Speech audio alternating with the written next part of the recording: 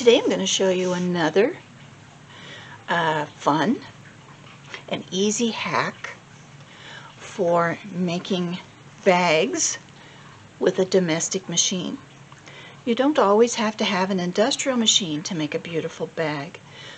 There are many ways to hack a pattern so that things are much easier to sew with a domestic machine. And I have a Bernina 770 and my machine will pretty much shoot bullets. It will sew through anything I have asked it to do, and I've asked it to do some things that an industrial machine could do. But if you have a domestic machine, maybe it's not a Bernina, and you want to be a bag maker, you can most certainly do it. If there is a video you're watching or a pattern that you've purchased and it says this is not domestic machine friendly, just become an engineer or a designer.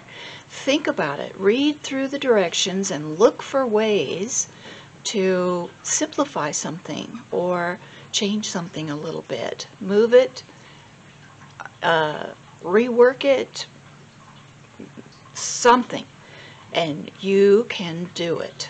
You can do it. So today I'm going to show you a hack on D-ring straps. This is the large Harlequin.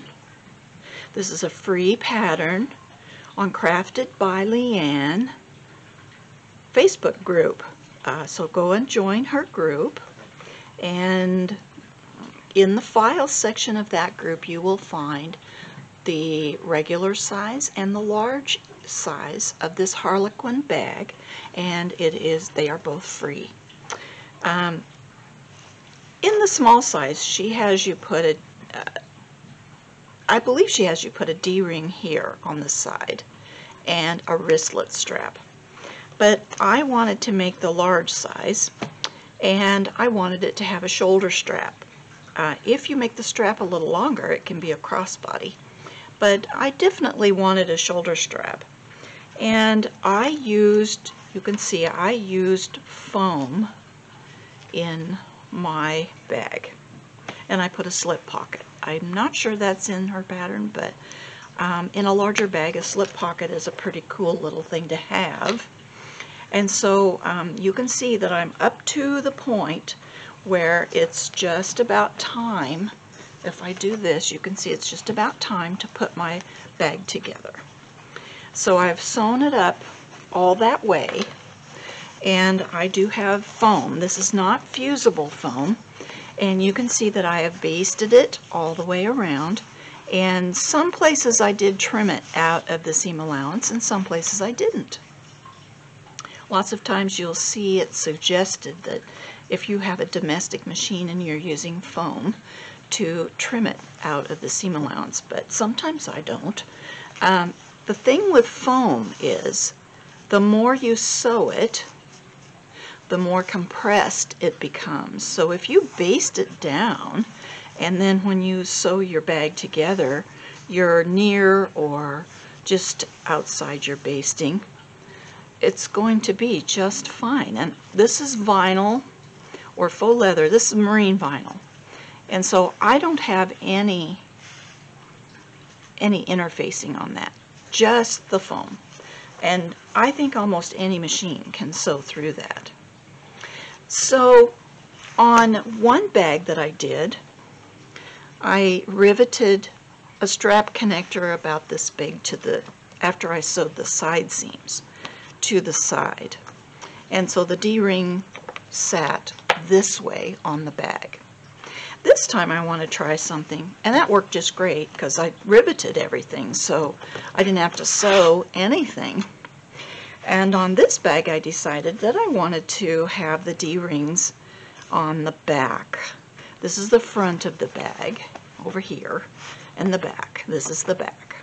So I want my D-rings to sit with the bar on the D-ring just about right along the line of the top stitching on my zipper. So I made a little strap and I was playing around with it, and I decided that I could. Now this one's going to be too short, but I'm in the process of making one the right length to show you. So I was going to, and I measured in and I decided I want my D-ring on this side to be in 1 3/4 inches. So it's just about here. I don't want to be in the way of my side seams. And so this strap is going to come all the way down and off the bottom of the bag. And my D-ring will sit right here. And my machine, this is just one layer folded over this and my phone. So my machine is going to stitch right through this just fine. And you'll use like a denim or a jeans needle, or I just have an 80-12 in my machine. And if your machine's tough enough, you're domestic, you can stitch this with an 80-12 just fine, and use like a 3.5 stitch length. So what I'm going to do, I'm going to make my strap, and I'm going to top stitch in on each side at 1/4 inch. Then I'm going to put my D-ring on, and I'm going to come down 1.5 inches with my fold. I think that's kind of the norm. And I will use double-sided sticky tape, and I will tape it in place on my bag, and then I'm going to top stitch at 1/8 inch and stitch it on. So here I'm making my straps. So I've cut a piece of vinyl 2 inches because we want this strap to be 1 inch because my D-ring is 1 inch. If you had a 1 1/4 inch D-ring, you would be using a 1 1/4 inch strap, and you'd figure out the math. So we're going to fold this to the center, and that's how we're going to finish the back side of it. So you would do your math. But anyways, I'm doing a 1 inch finished. So here's my strap I've cut, and I have put double-sided sticky tape all the way down on both sides. I drew a line down the center, and it's on both sides of the line and toward the middle so that I'm not going to be running over it with my sewing machine needle. You can get non-stick needles nowadays, and if you do happen to get some glue from the tape on your needle, don't worry about that. You can use an alcohol wipe and just wipe your needle off. But it will give you some headaches if you try to sew with glue on your needle. So I'm just going to, all the way down on this strap, I'll do the folding, and these are going to touch in the middle. If I were making my shoulder strap, I would leave a little gap so that the strap can fold. But since this isn't going to fold, I don't need to. So I just work my way down. I don't take my paper off the back of my tape all the way because I'm not very coordinated and I'd have it stuck to everything. So I just kind of take it off as I go. And each of these straps on the large Harlequin bag need to be 2 by 10 inches. Now I'm going to make one long strap and then I'll cut it into 10-inch pieces. It goes a lot faster, it's a lot more economical. And when you're making bags, and especially if you're selling your bags, time means a lot. So do whatever you can to save time. Do production type work, and like I said, look for ways to streamline and that you can use your domestic machine. I do not own an industrial machine, And I have made many, many bags, and I never consider that my machine won't do it, because I know that if there's a place that I think might be too thick, I figure out a different way.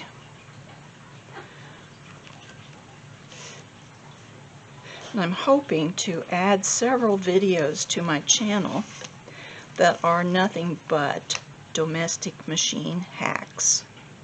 I haven't seen very many, or actually I haven't seen any people who are bag makers on the groups or anywhere else focusing on hacks for domestic machines.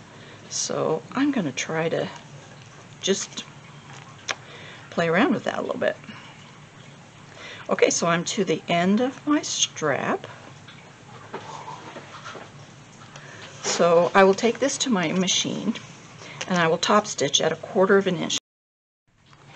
Okay, I've got my strap all sewn, and I used a 3.5 top stitch length, and I used an 80-12 needle. Got along just fine. And I'm measuring in, I think I told you before, 1 3/4 inches, but it's 2 3/4 inches. So then you'll put a mark right here and 2 3/4 inches in from the other side. So here's my strap. I have it cut to 10 inches.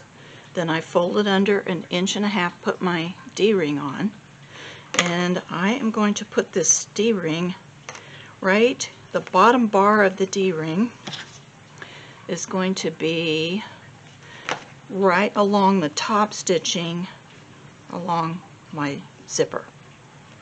So just position it right here, and we'll make sure it's good and straight. And I'm just kind of checking it out right now. That looks pretty good. See, that's going to be really pretty. And so now I'm going to put a piece of double stick tape on the back side of this, and we'll take it back to the machine and top stitch it down again, and we'll top stitch at 1/8 inch. And you don't have to have 2 rows of top stitching. You can do 1 row if you want to do that. I'm kind of a big fan of 2 rows. I think it's pretty neat, and you'll see on a lot of my bags that I do 2 rows of top stitching. So that might just be something that's I like, so you don't have to do it. Okay, so that's pretty straight. Pretty straight as I tear it off to reposition it. I want it to go straight down, so I'm kind of looking at the bag. So I'm looking for what is pleasing to my eye. That looks pretty good. So now then, let me see how straight I am. I'll line a line up on my ruler here. And, ooh, great. Okay. So now I'm only going to be stitching through my strap, this piece of vinyl, and the foam. I'm not going to be stitching through my lining. So I'm going to take this to the machine, and I will top stitch up, across, and back down. So here's my strap attached to my D-ring, and the back of my bag just is going to look great. I'll put another one on the other side at the same measurement. Woo. And it's going to look really, really pretty. So as opposed to trying to sew, you know, a short little D-ring connector into the seam on the side of the bag, or in this seam with the zipper. So here you'd have a layer of vinyl, and you have to count another layer of vinyl because this is top stitched, your zipper, the foam, and you're going to have 2 layers of lining because it's folded over. Then we're talking 2 layers and 2 layers because this is folded over to the center. And when you're using a domestic machine and you're trying to sew this into this seam, either your top stitching is going to be just pretty, it's going to be tough, you know, to make this look really pretty on the outside when you're trying with a domestic machine to sew through so many layers.